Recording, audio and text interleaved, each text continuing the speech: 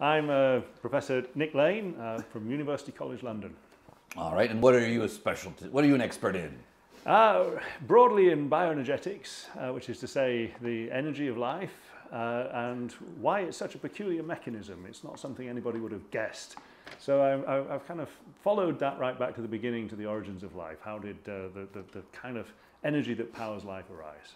Okay, and Nick, are we alone in the universe? I hope not. You hope not. All I right. imagine that there'll be plenty of bacteria out there. Then why do you hope that we're not alone? Because Because I think that there should be some principles governing the origin of life, and it seems to me that they shouldn't be that difficult. From what I know about the origin of life on this planet, so carbon chemistry, water, the kind of reactions, hydrogen, CO2, none of it seems too difficult. So in principle, why else would you bother studying the origin of life if you thought it was impossibly difficult to start? You do it in the lab. People study the origin of English, but no one hopes that Yes. there are English speakers elsewhere. Yeah, and I don't expect to find an English speaker elsewhere. Right, either, so but, yet people study English. Yes, I'm studying the origin of life because I would like to come up with a way of trying to demonstrate in the lab in a fairly short period of time what are the principles underpinning the emergence of life, at least on Earth, and I would like to think that those principles are generalizable in some way, and therefore it's kind of important to me, I suppose, in that sense, that those principles shouldn't be extremely difficult. Now you say you would like to believe that they're generalizable, but you also suspect that they are. I suspect they are. It's not yes. just a hope. You No, have it's not good, a hope. You I think they are, but I'm also aware that I'm wrong about a lot. Okay, so what is the best evidence you have that these principles that we think are behind the origin of life on Earth would be behind the origin of life elsewhere? Well, it's thinking about the nature of life on Earth and whether or not that makes sense more generally. So does it make sense that life is cellular? Would you expect to find life being cellular elsewhere? And viruses, of course, are. Okay, let's stop and ask you that question. Alive, but okay, let's stop and think about that question. yeah. What do you think is the answer? I suspect that for organic life, yes, it would tend to be cellular. Why couldn't you have viruses, as in, I guess, the Martin and Koonin 2005 article that you talked about you can have viruses that are not parasitic on any pre-existing cellular life, but on the pre-existing, I guess, rock free energy gradient? It's possible for that. I liked that paper a great deal when I first read it. I've gone off it a little bit since then, not for the paper itself, but because of the perception of how life would start in vents taking over open pores. It seems to me, well, we tried to model some stuff, and we're trying to model. I don't want to get too technical on this, but whether or not it would be possible to drive the kind of protein machinery that you see in modern cells, like an ATP synthase, for example, that makes the energy currency of life. And the question is, well, if it were just sitting there in a membrane in a vent, can we work out whether the natural gradients, the ion gradients in these vents would be powerful enough to drive this machine to work? And you start thinking, well, what do we need to know here? Well, you need to know what are the substrates, what are the materials that it needs to operate, where are they coming from, what's the concentration of them? You realize you have no answer to any of those, and then what's the product? Well, it disappears off somewhere else as well. So how can selection act if you've got stuff coming in from some unknown place and the products are leaving to some unknown place? It made me realize that cellularization is important as a way of keeping the inside in and keeping the outside out. And so I now have problems with the idea of seeing the entire vent as a kind of a living system. Oh. That's not to say it's wrong, it's just that I personally now have problems with that idea. So you suspect that there's life elsewhere, and you say at least bacterial life, and you think it's therefore cellular life. You don't envision planets full of viruses living off of hydrothermal vent gradients. I don't envisage that. It's possible that that would happen. I think that if that were the case, then it would be quite strongly limited form of life, because there's a limit to just how far vents can take you, depending on the system. But by and large, once you've got as far as photosynthesis, then you've freed yourself from a fairly small energy flow, fairly tight and focused energy flow. Now you use the word as far as photosynthesis, and that reminds me, that makes me think that there's some linearity to the evolution of life that you're implying for life elsewhere. Not necessarily. It's really a case of resource use. Is it possible to get beyond very small focal places where I imagine that it's just as possible for life to collapse, perhaps, or to fall extinct? In a place like Mars, is there still life today? The actual resource flow is so low that if there is, it's certainly not impacting on the planetary atmosphere or anything like that, beyond possible traces of methane. It could be elsewhere that there's a lot greater flow, but it does seem to me from our experience of life on Earth that photosynthesis allows you to make much, step up by probably orders of magnitude in just how much life can take over a planet. Now let me ask you again, are we alone in the universe? Well, I would imagine that there will be bacteria out there. It would be a little disappointing if we didn't even find bacteria in our own solar system. I would be rather surprised to find what I would describe as large, morphologically complex life. That's it only arose once on Earth. That doesn't necessarily mean it's improbable, of course, but it does raise some interesting questions about why. And again, I think we can apply principles to it.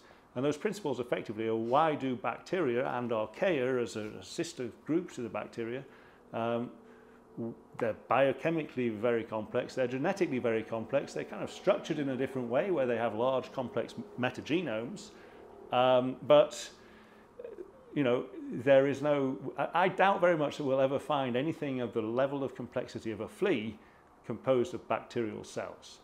So you think that, you said morphological complexity only arose once, so you think that stromatolites are not morphologically complex? Not in relation to a flea. So a flea is more morphologically complex than a giant stromatolite? To my mind, yes, because it's differentiated in a rather more complex way. One stromatolite is pretty much the same as another stromatolite. To my eye, that probably gets the stromatolite biologist in a fury, I suspect. But my flea is more complex than all of this giant stromatolites community. I'm not particularly, I would say, eukaryocentric, but I do think there is a problem to solve there. I think there is a difference in morphology between the two. So in the question, are we alone? What does the word "we" mean to you? To me, it means life as a whole. So I would include bacteria in "we." I didn't know life was a whole. Life on Earth is a whole, yes, I think so. We share the genetic code, we share the same cell structures. So life is a whole. So some people I feel quite a strong fellow feeling with bacteria. Okay. So about half the people I interview think of we as we, the intelligent creatures on Earth. So they've excluded every other species. What do you think of that use of we? Well, I think that's what most people would mean by we, and I think that if we, meaning humans now, if we find life somewhere else, most people would be disappointed if it turned out only to be bacteria. But not you. I think I would. Well, I would be pleased in the sense that I think it would imply. You see, what is it? Would we even recognize it? What I imagine we would find would be cell-like things, not a million miles away from bacteria, using carbon, probably in water. Not because it's the only way of organizing it, it's just that carbon is very good at that kind of chemistry. It's very common in the universe. Water is ubiquitous. We know from the principles of life on Earth that all this stuff works, and we know it's thermodynamically favored. So I think just statistically, I would expect maybe 900 times out of 1,000 that life would be organized in a similar way to life here. That's not to say it can't be different, it's just probably it's going to be similar. Now, if we get to complex life and we get beyond organic life forms into artificial intelligence, post-biological, then anything goes. And maybe that's what we should be looking for. Now, you used the word complex. Yeah. And it's a fraught word. Yes. And do you think that as life has evolved over the last 4 billion years, that it has gotten more complex? Yes, I do. I'm going to defend my use of the word complex because I can see that some people will say, no, of course it's not. Everything is equally evolved. and they have a point. And I would define complexity not really as genetic complexity, because if you take it purely as genetic complexity, E. coli, a single cell may have 4,000 genes, but the metagenome, the pool of genes in E. coli around the place, might be in the order of 30,000 or more. And so that's a level of complexity equivalent to the human genome or more complex than the human genome. But it's organized and structured in a different way. And you might say it's structured in a similar way to an ant colony or something, but I think an ant colony has taken that level of eusocial behavior a long way beyond anything that you would see in E. coli. So I would define it as morphologically complex, meaning cells are larger and have a lot of stuff in them. But not biochemically complex. No, I would say we are biochemically quite simple in comparison to bacteria, simpler than bacteria. In terms of our metabolic biochemistry, we're really limited. In fact, we have across the entire domain of eukaryotes, about the same degree of metabolic sophistication as a single bacterial cell. So that sounds like bacteria then have access to more complex metabolisms than They do, but they haven't used it for whatever reason to give rise to more complex morphologies beyond the kind of stromatolite type structures, beyond biofilms. That seems to be a limit. Some multicellularity, some degree of differentiation and complexity, but nothing, as I say, to compare with the flea. Okay, now in the question, are we alone, what does the word alone mean? Well... The reason I'm asking you this is because we're social mammals, and yes. the word alone implies, it has a little bit of a stigma to it, and it's better if you're in a group and just talking and happy and dancing. I think in some sense we already are alone. It depends, I guess, exactly what you mean by alone. We can't easily hold a conversation with a dog or a dolphin or something. I think we can see intelligence, we can see consciousness, we can communicate in some way, but and probably for a lot of people that would be enough companionship not to feel alone if you're there with a dog. Do you think humans are alone on Earth? I certainly think that we have a level of complex brain power and consciousness which has developed to a far greater degree than anything I see around us. That's not to belittle those things, and I think we share consciousness right across, not just even the animal world. I would see it going down to the level of cells, some kind of flickering of consciousness. So I don't feel alone on Earth, but I do think that there is something different about humans. Isn't there something different about every species? Well, there is, but we are humans, and we also have a power to destroy the Earth at the moment that is probably unique. Destroy the Earth? But do you mean destroy ourselves? Destroy ourselves, destroy a large part of life on Earth. Not the bacteria, yes. I think if we take ourselves out, we'll give it 5 million years and it will be indistinguishable apart from us, yes. So, all right. So we have the ability to destroy ourselves. Is the question, are we alone, an important question? It's not a driving question for me. It's certainly an interesting question. I can see it's a driving question for others. I'm more interested in the principles of what governs the emergence of life on a planet with a certain set of resources. Can we understand it? We'll never know what happened, so we'll never know how life started on Earth. But you said you were motivated to study that because you were sure, or you hoped very much, that it existed elsewhere. No, I'm motivated to study it because I would like to understand the principles that govern the emergence of life. And if those principles are enormously difficult, if it turns out that it's a freak statistical accident, then there's little point in studying it, and we would gain, seems very little. If on the other hand, those principles are reasonable, intelligible, that we can study them in the lab and demonstrate that the steps that we propose are plausible and that we can demonstrate it, then I think that's as close to understanding the origin of life we can get. And if those principles are generalizable, then as a scientist, that's a pleasing thing. I'm not sure it's any more than pleasing to me personally as a scientist. So let me try to understand what you just said. You said if you find out how life arose here, you'd then be able to figure out whether the method in which it arose was generalizable to elsewhere or not. And right now you cannot do that? No, I don't think we can do that because we can't agree among ourselves as an origins of life community what were the conditions, what were the circumstances under which life arose on Earth. So what are the possibilities for that? What are the leading candidates for well, the I would scenario? say within the field itself, probably the leading candidate at the moment would be terrestrial geothermal systems, starting with cyanide and powered by UV radiation. There's been a lot of rather beautiful chemistry done. Those are two things you just said? Or one? Well, that would be one thing. So in a terrestrial environment, in some kind of geothermal pool. Okay, by terrestrial you mean on land? On land, Okay. Yes, I beg your pardon.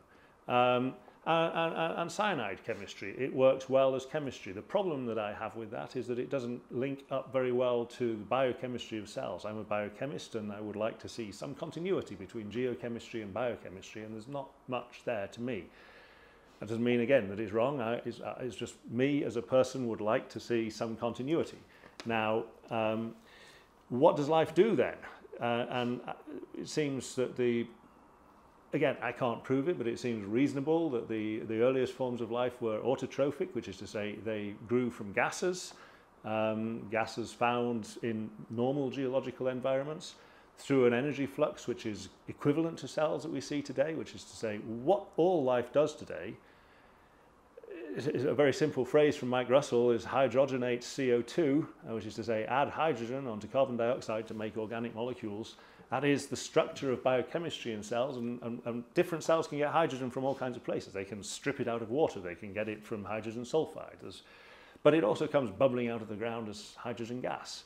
And that seems to be the simplest form of life imaginable as life on Earth. It's reacting hydrogen and CO2, and they don't react easily. The way that cells make them react is to effectively use an electrical charge on a membrane, and there are environments like deep sea hydrothermal vents that provide you for free with an equivalent electrical charge across a barrier, and I think that that's the way to see the question. I'm confused by, you keep on using the word life, and yet presumably as a scientist you think that life evolved from non-life. Yes. And presumably as a scientist you don't think there's a sharp boundary or a phase transition associated with that? Or how do you imagine this transition and yet you still insist on saying life and non-life? I agree with you. It's a continuum. I think there are some phase transitions probably, and the origin of genetic information is probably one of them. It's not something I'm really studying myself, though we are doing some modeling work to try and work out how evolvable can a geological system be along the path to getting to cell-like things that most people would understand as life. How far can you go down that line before you have genetic inheritance? I think the answer is quite a long way, but you get to a point where it's no longer evolvable. It effectively, at least in my understanding of it, in our modeling of it, you get to a point where you're capable of producing protocells, capable of making copies of themselves with a degree of sophistication. But getting beyond that, to specializing to different niches and so on, I don't see the way without genetic inheritance. So do you have a working definition of life that you use? No, I deliberately avoid having one.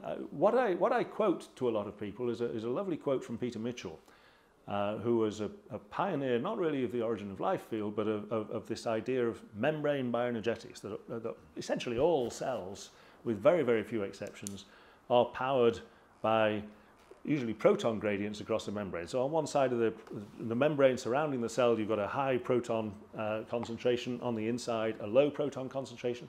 Protons are, of course, the positively charged nuclei of hydrogen atoms, so they've got a positive charge, you're pumping them out and you're putting a charge on the membrane too. That's as universally conserved across life on Earth as the genetic code itself, which implies as a mechanism it's very early, and it's not something anyone ever predicted. It's not something that kind of emerges from a chemical understanding of the biochemistry of cells. Do you think that was the first energy currency preceding ATP? Yes, I think so. Now, do you think that you say a proton gradient? What about sodium or calcium or other ions that could easily? It could be any of those. The fact of life on Earth is it tends to use proton gradients, and we know particular environments that do use proton gradients. And the reason I think protons is because pH, which is to say the proton concentration, can modulate the reactivity of both carbon dioxide and hydrogen. Now, sodium concentrations wouldn't do that. Oh.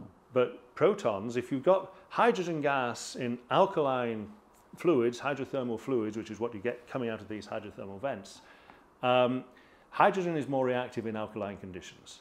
It really doesn't want to push its electrons onto something else, but if it's in alkaline conditions, it pushes its electrons onto something else, and the protons are left behind. They will react immediately with the hydroxide ions to form water, which is thermodynamically very favored.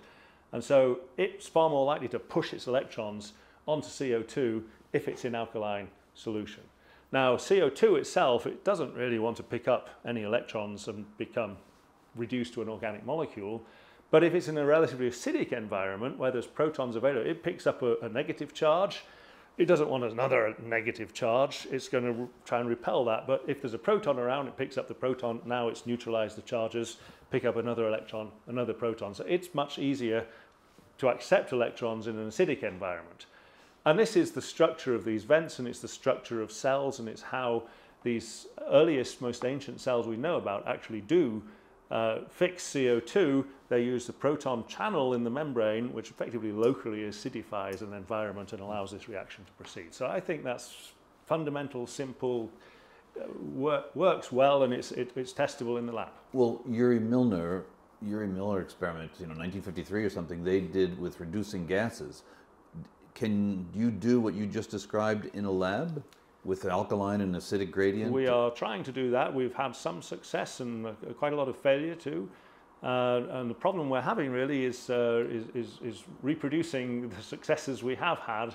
The big problem for us really, and for anyone working on this, is that hydrogen gas is not soluble in water at atmospheric pressure. What we really need to do to make this work is to ramp up the pressure in the system to 300 bars, and then we need a continuous flow. For this to work again, you need laminar flow across a barrier, then it should work. We don't know. We haven't got the funding to build a high pressure reactor. We're collaborating with a group in Utrecht to do that. That's to me, if we can do that experiment and then it fails, then my confidence that this would be a suitable possible origin of life would take a serious knock. Now, science seems to have created this. You could say that science has created a genesis story, a story of our origins. Yeah. And we scientists think it's very important, but not everybody does. Well, does knowing this story change your life at all? Does it make you a better person to know that you evolved from something earlier and that you're connected with the rest of life? Very philosophical question. It might change my life. I think it would change. I think, to make you happier or a better person or something? No, I don't imagine it would. I think, that's a question about the meaning of life, really. Why are we here? What are we doing? What's important to us? Why should we struggle to do anything? And I think most of the answers to those questions lie within society itself. That, I don't see a greater meaning that we've been put here as a species, that we're exceptional in any way. We're just another species. We're very similar to pretty much everything else. And I think what we've done that's good has been the achievement of society as a whole. And I think a lot of people within society, yes, I think humans have a need for an origins myth. And that origins myth, if it happens to bear some semblance to reality, I think a lot of people are genuinely interested to know, what can we say about the origins of the universe, about the origins of the solar system, about the origins of life? Can we, as puny-brained humans, come to, through logic, through experiments, through thinking about it, through observations, come to an explanation for how life came to be? It's a grand question. It would be wonderful to know the answer. I think a lot of people would love to know that answer, and I personally would love to know that answer, even if my own views on the subject turn out to be completely wrong. Okay, let's see. How about artificial life? Do you think that in 100 years or 1,000 years or 10,000 years, we biological wet slime bags will evolve into some type of silicon-based computer life that will then explore the universe and then kind of leave our biological roots behind? I don't find that a very pleasing prospect, but it seems... Why not? Why not?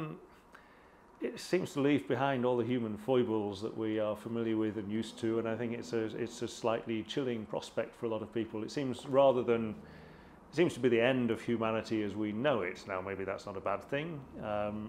You know, if you've got kids, you kind of think, what kind of a world am I bringing into? Where is it leading? I mean, it seems to be inevitably leading in the direction of AI. And some of these more dystopic science fiction movies seem to have a scary relevance to the direction of travel at the moment. Should I be scared about that? Well, probably not. Would it be better in the long run that either we evolve or we produce machines capable of exploring the universe? Well, that would be far more thrilling, really. I think, yes, it would be.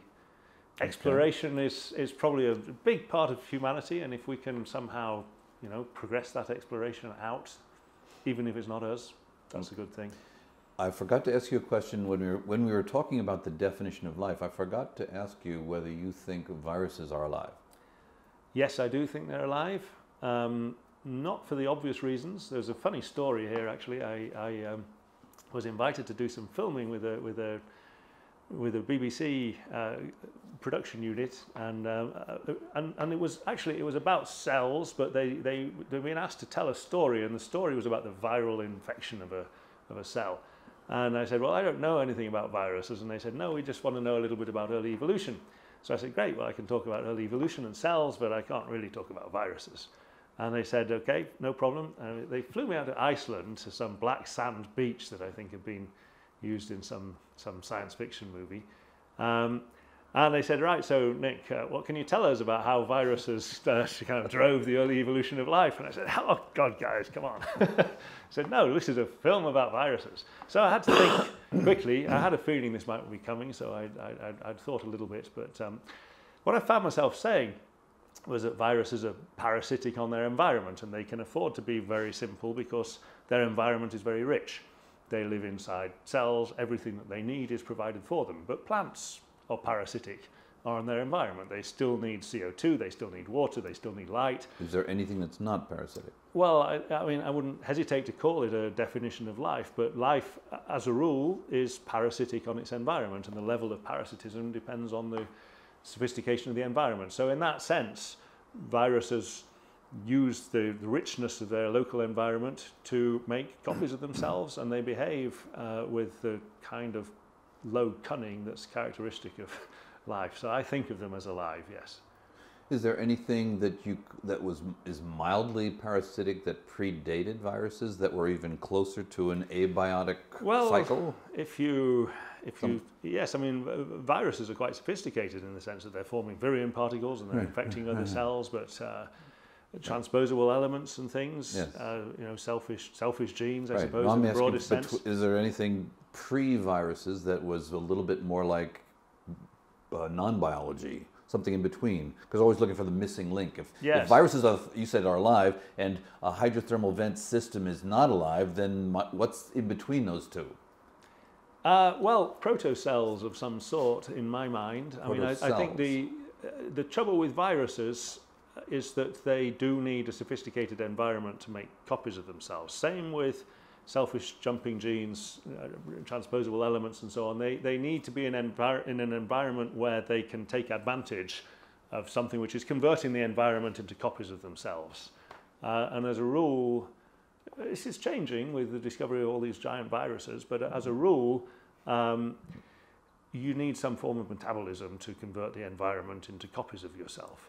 Now, it's possible to have some kind of protocell with some form of metabolism without any genetic heredity. It's possible in principle. But wait, but isn't... Is it alive? Well, aren't crystals doing that? They're turning the environment into copies of themselves? Well, they are, yes. So is that something that's in between viruses and, I don't know, hydrothermal vent? In a technical sense, it might be. I don't personally find that. I mean, I read some of those ideas years ago, Graham Cairns Smith, and thought it was thrilling.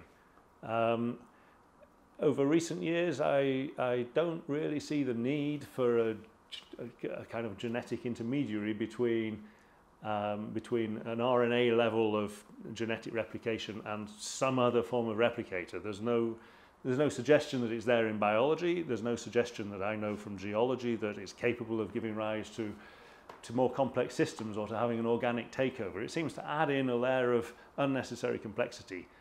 So I much prefer to get straight into organic chemistry and straight into metabolism as we know it. Really, why is metabolism structured this way? There has to be thermodynamic underpinnings for it, otherwise it wouldn't happen. It has to have arisen in the absence of genes. That, Nick. No one would disagree. but it has to have arisen in the absence of genes in my mind, and therefore Okay. there must be environments which are favouring Yes. protocells with this kind of metabolism, making copies of themselves anyway. And in my view, they had to get better at it, otherwise RNA is just never going to appear. Well, there are two views about which came first: the RNA world information first, or Yeah. the metabolism first. Are you an ideological promoter of either of one of those? What I've just been saying would suggest I would say metabolism first. I don't see it that way because life as we know it has both. And the people who say genes first are in effect saying, well, there's plenty of nucleotides, there's plenty of RNA, the environment's providing it for free, without worrying themselves too much about what kind of an environment is going to provide all of that for free. And by definition, an environment which is effectively metabolically sophisticated enough to provide nucleotides is non-living and therefore not part of the question. So they're just pushing it aside. I would say that the whole metabolic side is needed to give rise to genetic information and nucleotides in an RNA world in the first place, that it would be a dirty RNA world contaminated with fatty acids and amino acids, and sugars and things, whether you define it as life or living or not is really, it's a matter of opinion. It's as you say, it's a continuum. You can draw a line wherever you want, or healthier not to draw a line at all. And so I think there has to be some form of an environment capable of giving rise to some form of proto-metabolism, which is capable of giving rise to nucleotides. So that puts you in the metabolism first camp. It would put me in the metabolism first camp, but I dislike the tag. You dislike the tag? Because I think it's simply about where do you draw a line across a continuum. Okay. So I think the tag is an irritating tag. Okay. How about the role of UV in the origin of life? Do you think UV radiation played any role? I can't rule it out. It's interesting to me that life, as a rule, does not use UV radiation as an energy source. And the kind of chemistry that's being done using it doesn't resemble biochemistry as I know it. And the kind of environment I'm talking about is deep sea hydrothermal vents. And the question is, well, does it have to be deep sea? Could it be same systems on land? They exist on land. They perfectly could. So it's perfectly feasible. Well, they're not alkaline hydrothermal vents, but there are vents in Oman. There are vents in California of this serpentinite-hosted systems where alkaline fluids rich in hydrogen gas. Where in California are they? A place called the Cedars, Northern California. The Cedars. Yeah. Okay, so this is where Jill Banfield and her group produced that hug paper that we talked about. Did she go to the Cedars? I wasn't aware she went to the Cedars. So. Okay, I'm not quite sure either. She may well have done. Okay. Ken Nielsen is the guy I associate Ken Nielsen. mostly. Okay, He's done a lot of work up in the Cedars. Yes, good. Another good friend of Lynn Margulis. Mm-hmm.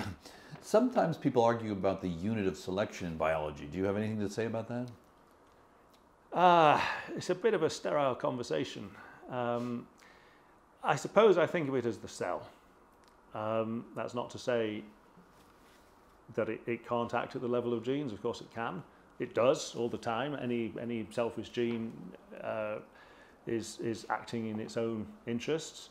I think the trouble with looking at selection only at the level of genes is it tends to downplay the importance of genetic conflict in a strange way, that if you have levels of selection, you can have, for example, I think a lot about mitochondria, which are, they were bacteria once, they're the power packs inside eukaryotic cells. Now, once they get inside another cell, inside another prokaryote originally, then they have an agenda of their own. They're making copies of themselves, and it's the speed at which the bacterium as a whole is making a copy of itself that means whether it tends to dominate in the population or not. It's not the individual genes. They will tend to throw away genes that they don't really need. And the host cell itself has got its agenda. It needs to make sure that it's getting benefits from this symbiont, that it's not being taken over, it's not being eaten. And so it's much, at least more intuitive to think of the interests of the cells themselves. And if you simply think of all of them as genes, then you don't have that discrimination between the layers. Again, if you're thinking about protocells at the origin of life, the unit of selection in my mind is, can a cell make a copy of itself? If you have a pure Why cell? RNA world, Why cell? Why not gene? Or well, why not half a gene? Or why not a yeah, quarter of a gene? there's been plenty of work done on RNA replicators, and they have a tendency to become smaller and simpler and effectively better able to make copies of themselves with whatever you provide them in the environment. And they end up with a thing called Spiegelman's monster, which is basically the binding sequence to the RNA polymerase, which allows it to furiously replicate away. Now, if I provide them with that, then they Yes. would disappear? Well, if you take that away, then Now, they if I can't give grow that at to all. them If in you're the providing, environment. if you're providing in the environment an RNA polymerase and an infinite supply of nucleotides, then yes, they become simpler and simpler and faster at copying. Well, then the environment becomes the life form. In effect. The trouble is there isn't ever going to be an environment that's providing that for you except in a cellular context. Now, if there's some modeling work... Why do you say that? Why do you say that? Because if you're selecting at the level of genetic replication, the replicators that are better able to make copies of themselves fast are those which are in effect the most selfish and the least likely to cooperate to try and convert the environment into metabolism. The only way that you can really get a selfish replicator to be unselfish is to put it in a bag with a bunch of other selfish replicators, and then they're more or less obliged to cooperate. So if you think of it from a protocell point of view, the selfish replicators that are best at making copies of themselves are necessarily those that are best able to make the entire protocell replicate itself. Now, let's get a little bit more planetary here. You mentioned that on Earth you thought that complexity had increased and that a flea was more complex than these bacteria. Now, in its morphology. In its morphology, yes, but not in its chemistry. So let's fill up the universe with Earths that have, let's say, life and cellular life, and let's call it bacterial life of some kind, and then say, what would happen then? Do you think there's any type of universality to the evolution towards morphological complexity? And if that were the case, then you would see it all over the place. What I think I would say with some degree of certainty from the example of life on Earth is that if you simply have a population of bacteria, that the chances of it giving rise to the kind of morphological complexity I'm talking about, which is what we see in eukaryotic cells and we do not see in bacteria, is remote. Remote? Why do you say that? Well, because bacteria and archaea, if you look at the amount of genetic variation, they dwarf the genetic variation that we see in eukaryotes. They have explored genetic sequence space to orders of magnitude greater than eukaryotes did, and despite exploring all of that space, they haven't come up with morphological complexity. Plainly, but they did come up with it. Well, they did through an endosymbiosis. Right, which seems to be fairly common because we see multiple examples. Not between prokaryotes. It's rare between prokaryotes, rare to the point of we know of one example of free-living bacteria with bacterial cells living inside it. We know of two other examples where there's a mealybug, for example, which has inside its own cells, it has some, I think, gamma proteobacteria with beta proteobacteria living inside them. It's a little bit of a strange system, and it's hard to know, again, can you generalize from this because it's all inside a Russian doll. So there's one example of free-living cyanobacteria, as it happens, with bacteria living inside it. It wasn't phagocytosis, it's got a cell wall and it's not a phagocyte. So they can get inside, but we could say for sure it's rare. What does it do? In a nutshell, it changes the topology of the cell. It allows you to internalize respiration, and it's not just internalizing the membranes, it's internalizing a genetic control system with mitochondrial DNA in our own case, which by standard selection is whittled down to a kind of minimum unit required to do the job, and that in effect allows the nuclear genome to expand up to anything it wants to be. So it's a change, it's a structural change. It's not something which you can find by genetic exploration of evolutionary space. It's something which you change the topology of a cell. And once you've got that, you've got bacteria living inside another bacterial cell. You've got a fight on your hands. They've got to get along with each other somehow. So the chances of it going wrong is quite high. So I would imagine if we know of one or two examples now, there must have been thousands, millions, billions of cases of this over Earth history. The fact that we all all this searching across the earth that we've done for life, we find bacteria, we find archaea, we find these candidate phyla. We're not sure what they are exactly, but they seem to be very simple and probably symbionts. And we see eukaryotic cells. All the cases that appear to be potentially evolutionary intermediate, something slightly different, have turned out to be highly derived, from more complex ancestors. Well, but my question is not about how highly derived they are. The question is how likely is it that they would occur elsewhere, this derivation? Yes, I would say that if there's a probability of life being cellular, which I think there is, life being carbon-based, which I think there is, life starting out with CO2 because it's so common in planetary atmospheres, and hydrogen, which is a very common from the kind of hydrothermal events I'm talking about. And liquid water? And liquid water. They don't. You need liquid water for this serpentinization, but we know of it on Enceladus. We know on Europa. Wait, why do you need Mars. Serpentization? Well, that's giving rise to alkaline fluids with hydrogen gas. Most hydrogen gas you find alkaline in the fluids with planetary hydrogen gas. are coming from serpentinization. Olivine, which is the mineral required for that kind of thing, is ubiquitous in interstellar dust. Right. So let's say that what you just said is everywhere. Now the question is, all of this pushes you down a certain avenue. Okay. And if that's correct, then it gives you bacteria. Right. And if that's correct, then bacteria have a structural problem, and they're not going to get beyond bacteria except with an endosymbiosis. And that in itself is improbable, unlikely. How do you know that? Because it only happened once to our knowledge on Earth. I thought we at least have mitochondria, we have plastids. Well, the plastids were acquired by a eukaryotic cell that was already a fully fledged eukaryotic cell. So acquiring mitochondria automatically makes you a eukaryote. No. I think acquiring mitochondria gives you a headache that can go wrong very easily. But here's an interesting problem in a nutshell.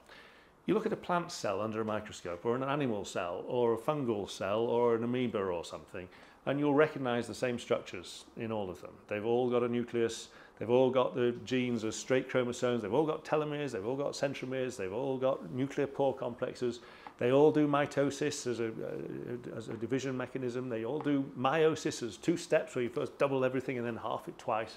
They all go through the same rigmarole, they've all got mitochondria, they've all got the same membrane systems, endoplasmic reticulum, things like that.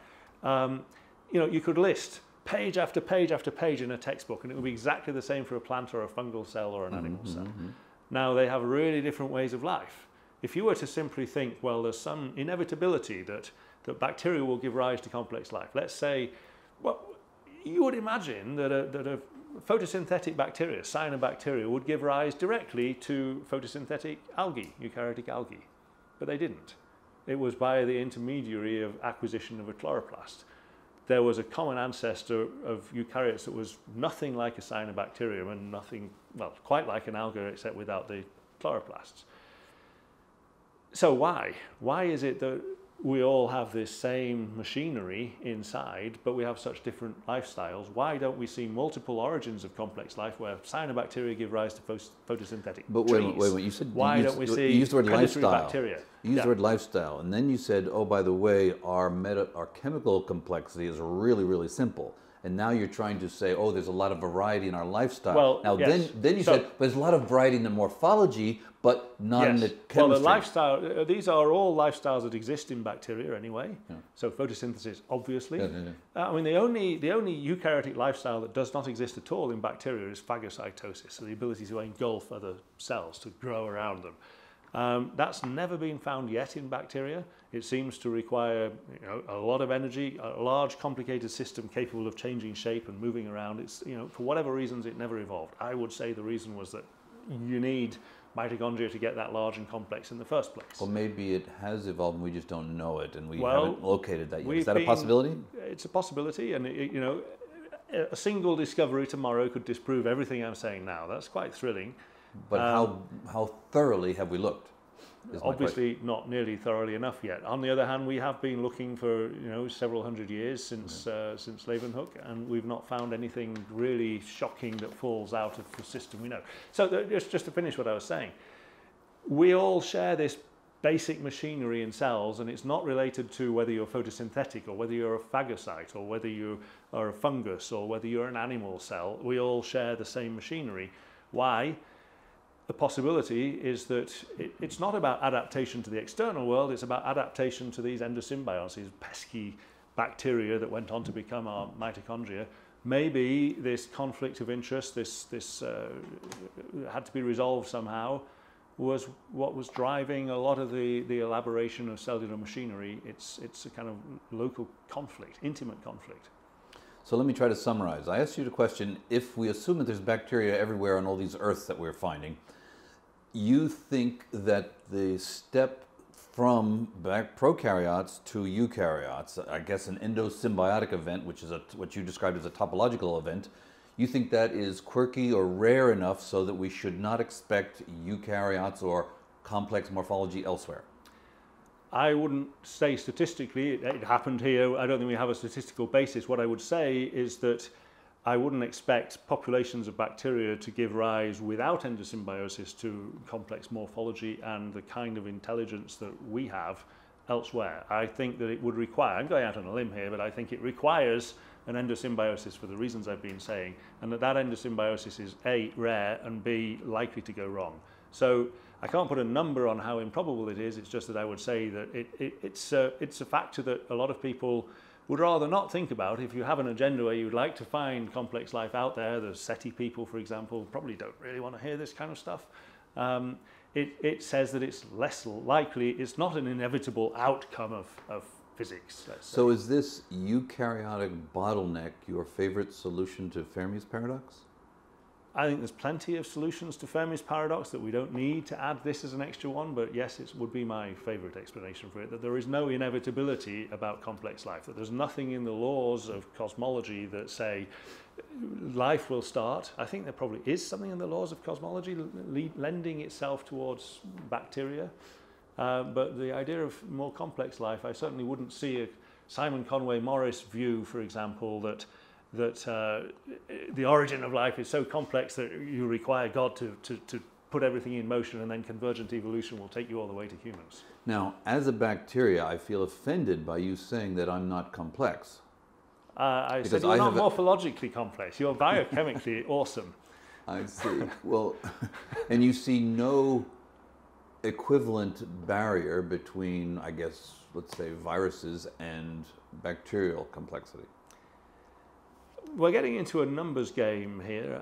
I suspect that, I mean, it's interesting to me that the bacteriophages, the viruses that you find in bacteria, are not remotely similar to the ones that you find infecting archaea, which again are not remotely similar to eukaryotic viruses. So it's interesting that... What's the biggest difference between those two, bacteriophages and archaeophages or something? Well, they're different in their appearance, they're different in the mechanisms in which they force their entry. I mean, the bacteriophages are these classic lunar lander module things that you know, they are stunning things to look at.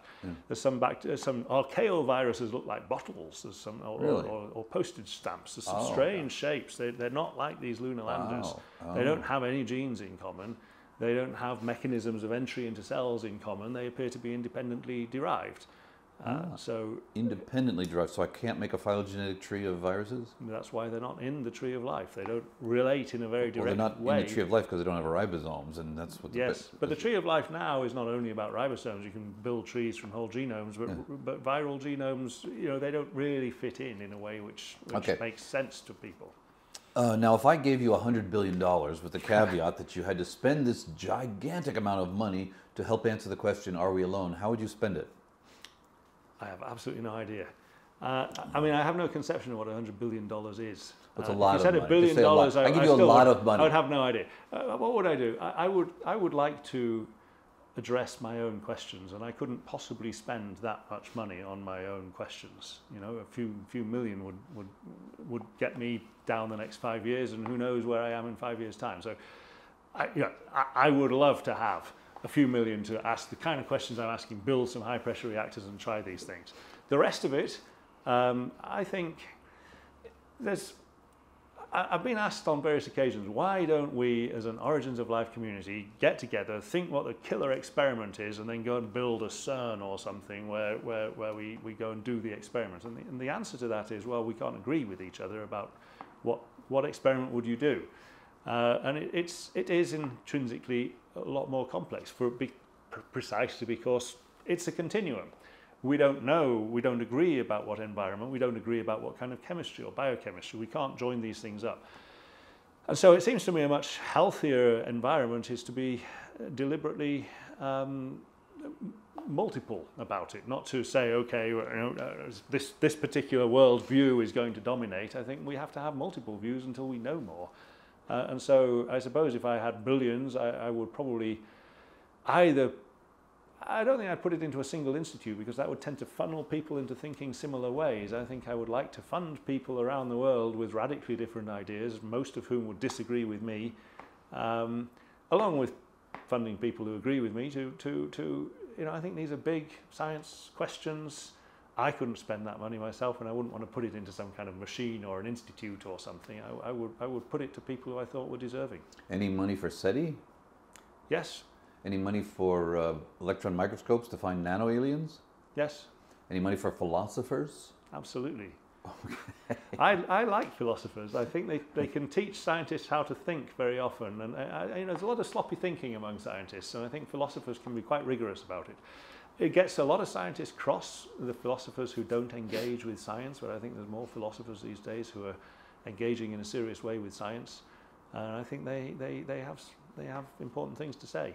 Many physicists, for example, Martin Rees, thinks that it's silly for us to go around looking for life on other planets because life will become post-biological like we think we will become, and therefore there's no reason to believe that we will be concentrated on the surface of a planet. We'll be everywhere all the time, and we don't need this bag of water.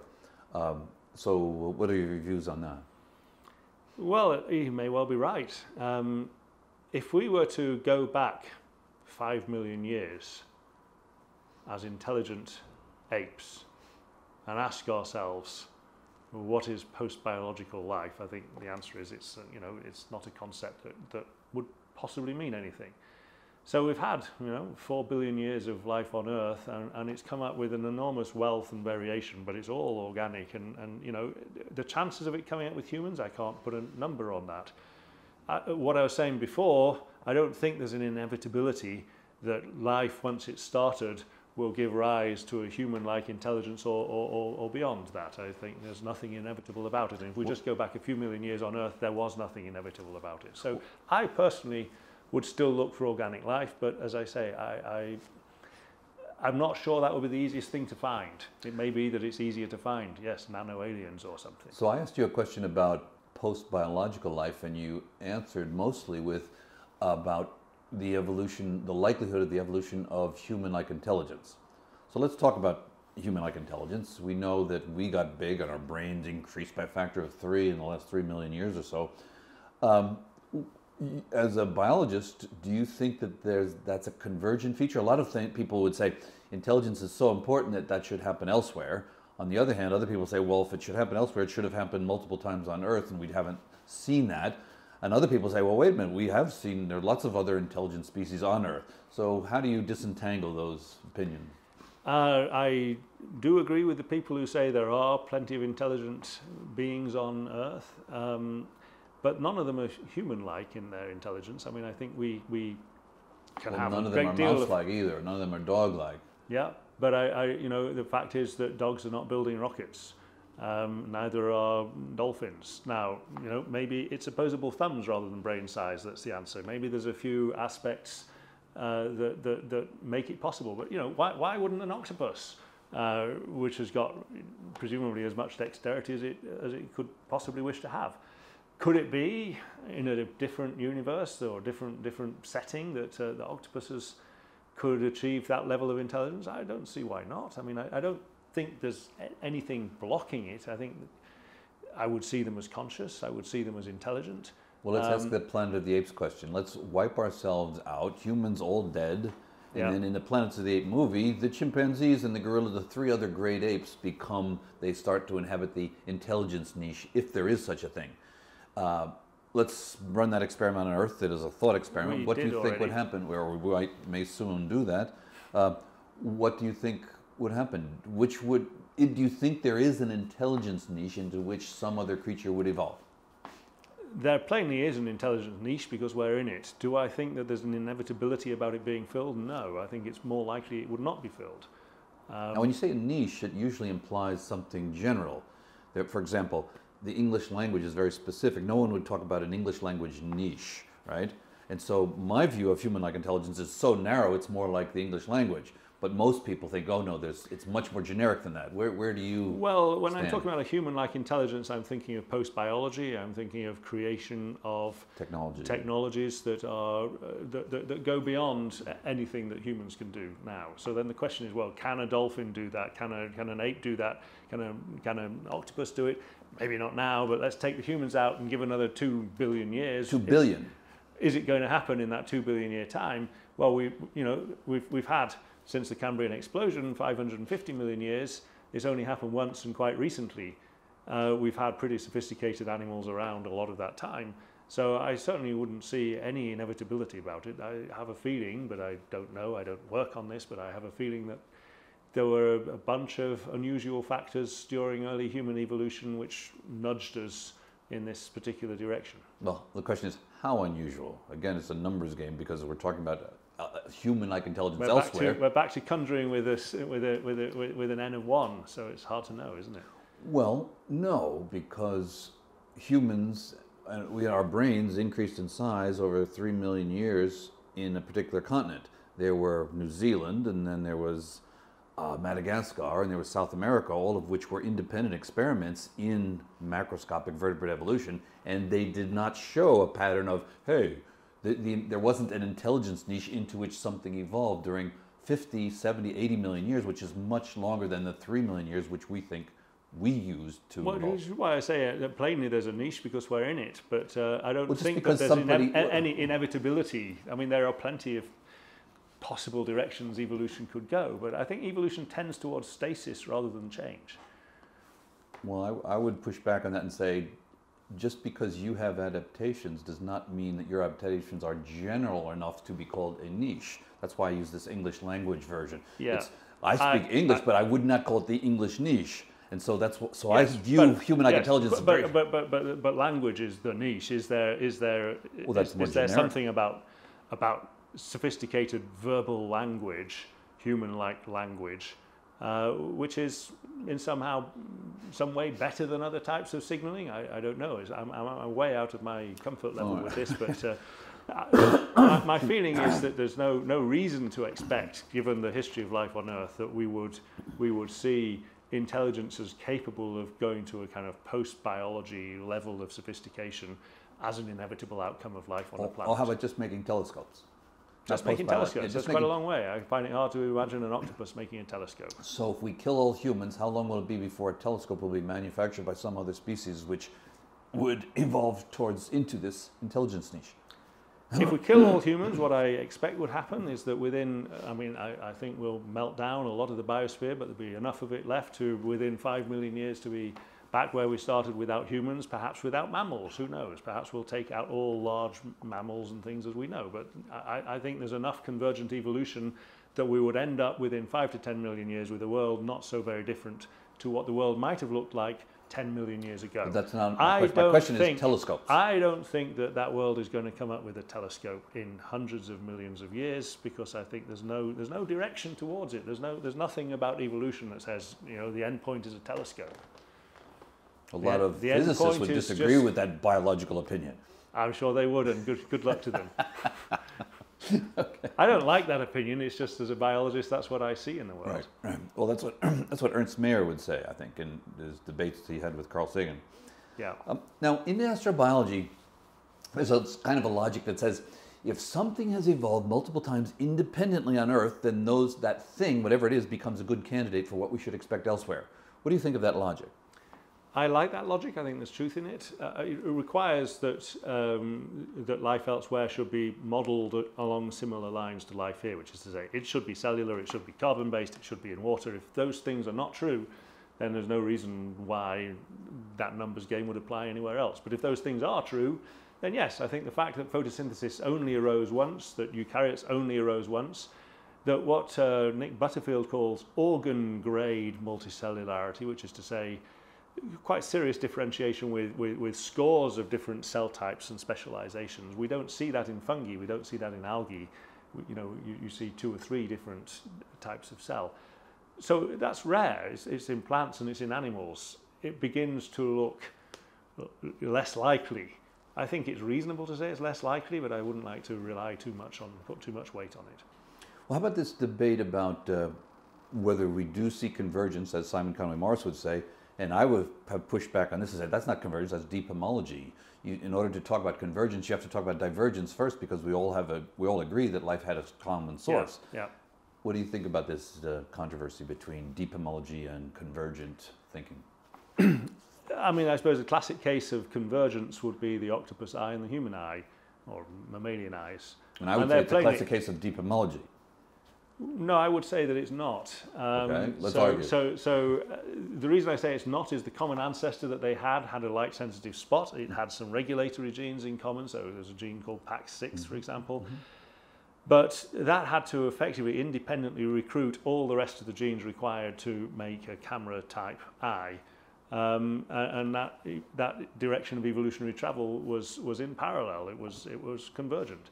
We even see in some protists, we see a camera-type eye in single-celled critters, where there's a retina made from chloroplasts, there's a cornea made from mitochondria, there's a lens there. They don't have a brain. I don't know how they use this thing, but it's plainly it's a camera-type eye. And what organism is this?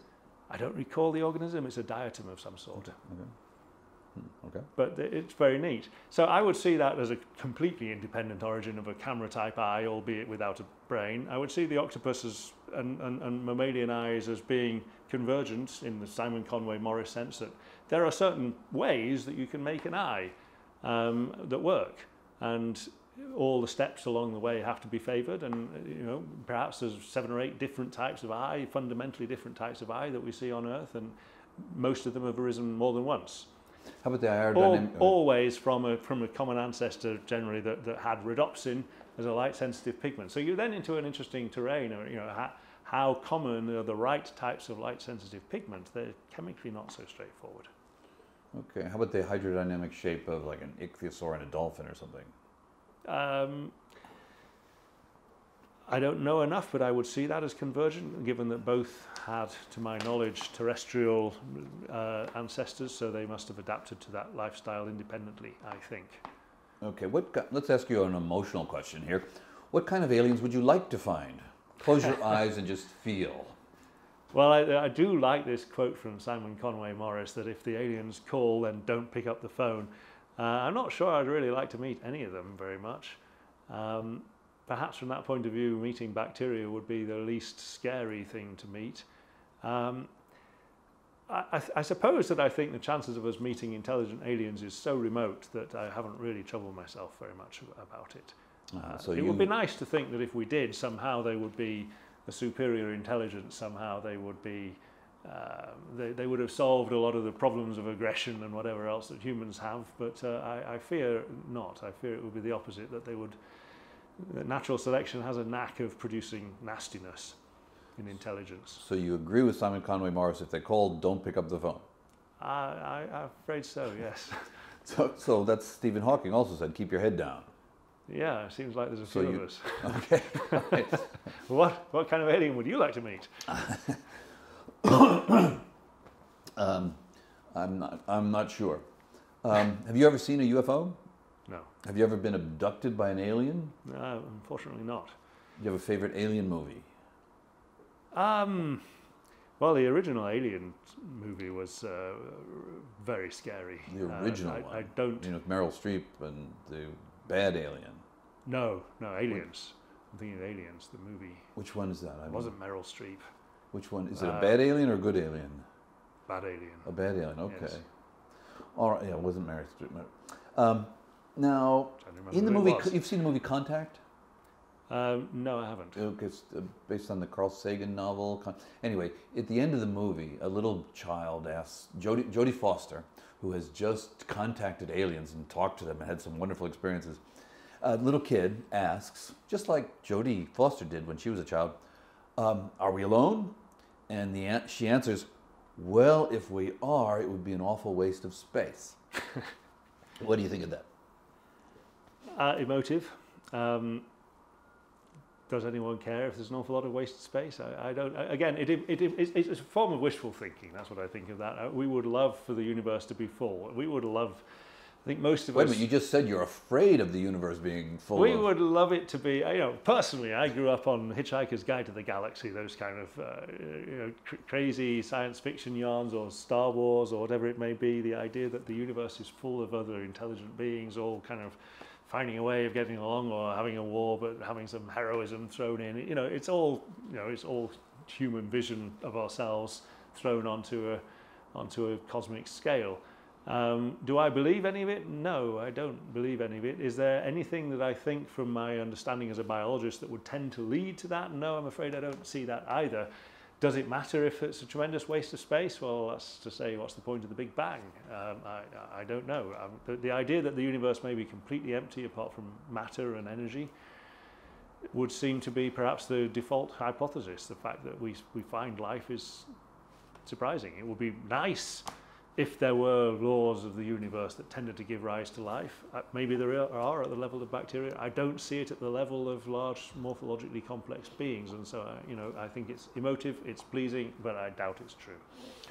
What do you think are the public's or your students' biggest misconceptions about the question, are we alone? I'm a little bit embarrassed to say, but I'm not sure that I raise that question with very many students. Well, you're exposed to their assumptions, and some of them you must think, oh, that's a good one, and others, that's the craziest assumption, you shouldn't assume that. Yeah.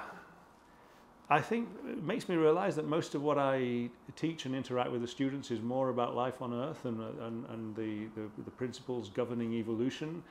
And from my own point of view, the biochemical side, which is not normally part of evolutionary biology. And so it's relatively rare for me to discuss life elsewhere in the universe with them. Really? So even though you're talking about the origin of life, not necessarily just, I mean, it seemed to me that part of your motivation for studying the origin of life was your desire to be able to say, hey, this is a general thing, not just a specific thing that happened on Earth. I think the problem here for me is that I'm in a biology department, and astrobiology is still somewhat frowned upon by a lot of biologists who would see it as a form of speculation. So the courses that I teach are about life on Earth, and they're not so much about life in the universe. And it is something that I should develop, I think. There are people at UCL, Ian Crawford, who's doing a great deal for astrobiology. But it's not something which is happening through my department. It's happening through planetary sciences. It's not happening in biological sciences. So you're teaching, though, the origin of life in a biology, and it never occurs to your students to say, is this or is it not extrapolatable to other planets? Well, I've had long and sometimes difficult discussions, especially about the singularity of the origin of eukaryotes. Is this, a lot of people don't like that. Again, it's not really about what does it say about the probability of life elsewhere, although it has things to say to that. It's really about the life on Earth. A lot of people are very uncomfortable with the idea of improbability. And so I've had quite difficult discussions with some students about that, but rarely really about life elsewhere in the universe. Do you have any advice for students who are thinking about becoming astrobiologists and dedicating their lives to trying to answer this question, are we alone? Do it. I mean, it's one of the probably argumentative disciplines, but it's one of the places where so many different disciplines of science naturally come together, where you're obliged to be out of your comfort zone a lot of the time, where you're talking to people who see the world in a very different way, and force you to rethink your own perspective on it. It's a melting pot, and I think it brings the best of science, and I think it overthrows the old disciplinarian view that you're in biology a zoologist or a botanist or whatever it may be. I think I see myself as a biologist or a biochemist, but I think in the context of astrobiology as a broader subject, it forces me to wrestle with physics, with cosmology, with chemistry, with geology, with earth sciences or with planetary sciences. And that's a thrill. I think it's what most people are drawn into science in the first place for, because science in its biggest sense is what inspires people. And by the time you got to the level of doing a PhD, it's narrowed down so much that a lot of people are almost forced to lose their imagination and their creativity as a scientist. And I think astrobiology is a subject that puts all that back in heaps. Wow. Okay. And so, are we alone in the universe? No, we're not alone. We share it with lots of friendly bacteria. And this is bacteria on other planets. Yes.